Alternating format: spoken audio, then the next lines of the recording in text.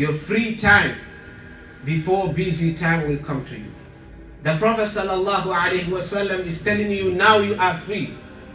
You don't have anything to do. Make the best use of it. Use that of your free time to learn about Allah subhanahu wa ta'ala. Use that of your free time to seek the provision of Allah subhanahu wa ta'ala. Save some money.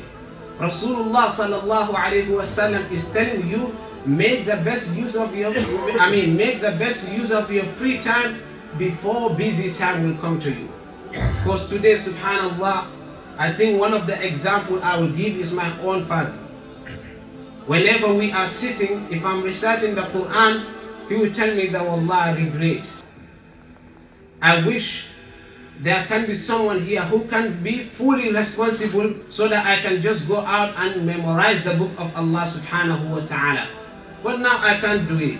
As a father, I must sit at home, look after my kids, take responsibility, as we all know.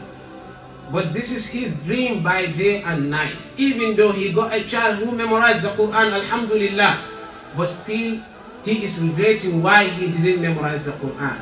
And we ask Allah subhanahu wa ta'ala to make him among the people who will get the high level of the Huffaz even without memorizing the Quran.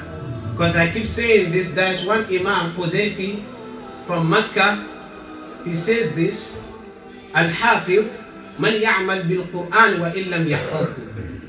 The true Hafiz is someone who implements the Quran, follows the teachings of the Quran even if the person doesn't memorize it.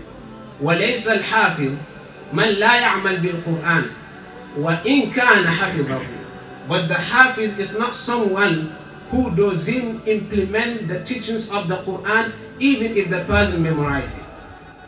So don't see someone who memorizes the Quran, listening to music, doing haram things, and still seeing the person as a Hafiz. No, the real Hafiz is someone who is following the Quran, who is following the teachings of Prophet sallallahu alaihi wasallam. And we ask Allah subhanahu wa ta'ala to make us among these Huffaz.